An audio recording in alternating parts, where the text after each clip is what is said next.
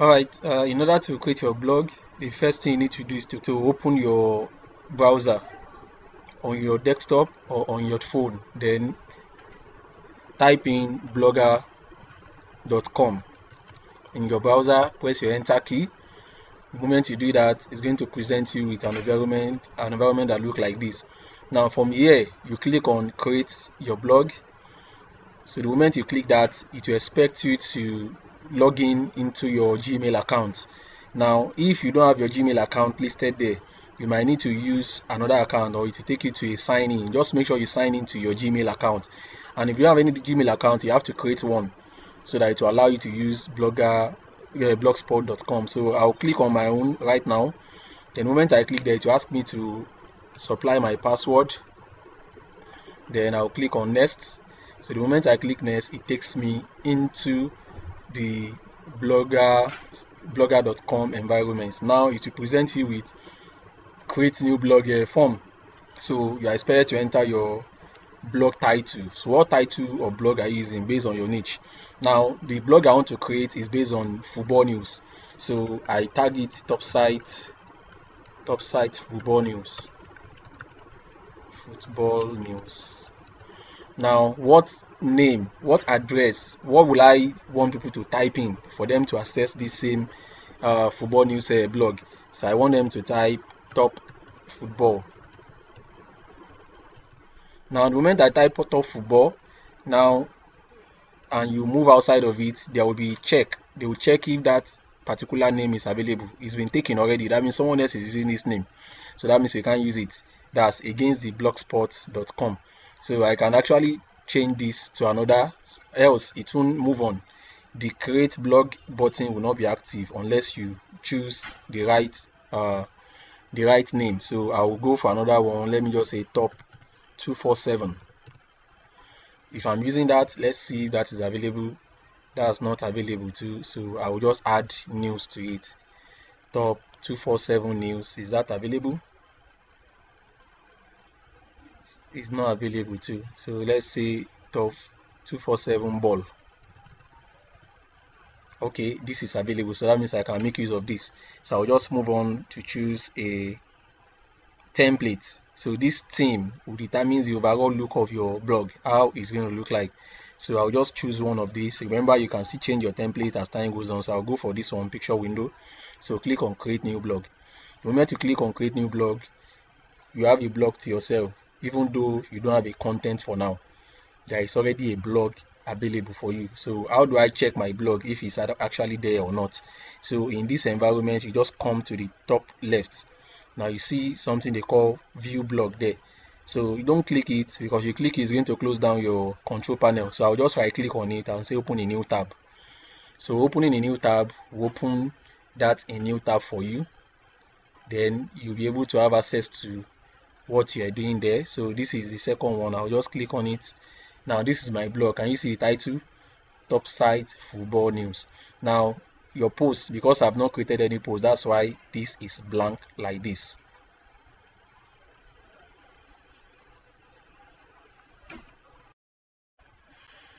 So from the above now, that is your address, your blog address. This is what you will give to people to actually visit your blog.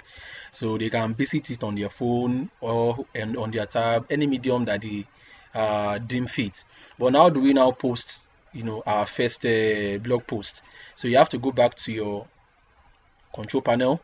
Now in your control panel environment, at the left side, you will see some menu option there. We have the post, the statistics, the comments, and your earnings if you monetize your blog, the pages if you decide to add more pages to your blog, and the layout, the theme. You can change your themes from here. But if I want to add a post now, it's as simple as clicking on posts. So after I click on posts, it takes me to the post environment. Now because I don't have any post right now, that's why it's not showing anything. So I have to click on new posts. So clicking on new post take me to the new post environment. So asking me for information. So what are the information is asking for? The post title, then the post content. This is where you put in the content of your post. This is where you put in the title of your post, and these options are there for you to format your post to look much more presentable. By now you must have had your post kept somewhere, I have my own about a sports news. Now let me get my post. So I'll simply open where the post is. Now this is a football news. So I'll basically copy the title by highlighting. I'll copy, then post in the title there in the post area. Then this is the content. So I'll basically go back there and copy the content. So just highlight, copy, then come in here and paste it there. Now the content will be pasted. You can actually format it to look much more presentable. I can press an enter key here to create some space out, so that in your output it looks much more presentable. So you can space out the content in that manner. So if I'm okay with this spacing out, all I have to do is to basically click on publish. But before you publish, you might want to add a picture to your post. Probably at the top of my post, I can press my enter key, then click above it and add a picture that goes with your content. So how do I get that? By clicking there, you basically click on that insert image option. So when I click on insert image option, it's going to pop up asking you to choose the file, which image. You can go on your Google, search for image that relates to what you are doing, or if you have a picture already snapped, you can always go and pick it from your system. But now I have some picture on my system that I've already copied for this purpose. I'll just click on choose file, then select the file. Is on my desktop. I tagged it blog, so I'll basically open the blog, and I'll select the image that goes with my title. I'll click on open, so that image will be uploaded. So you wait for it, so after which you can then add it to your blog. So depending on the size of your image, that will determine how long it will take to load into your browser. So you have to make sure your images are optimized to load your blog much more faster. So just click on add, so that image will be added into your blog. So with this image I have here, I can make it original size so that it comes so big, or better still, I can say large. So you can choose what size you want for this image. I may say medium, so whichever option that goes with what you want. So I can make use of large, extra large. So I think extra large is okay by me, so that it fill the whole screen that way. So with this I have here now, I can click on publish. Publish in the sense that I want to publish my blog. So the moment you click on publish, then your blog will now be viewable from the, if I come here to come to my blog like I opened earlier, the tab is still there, and I refresh, you see the blog you have just posted is in there.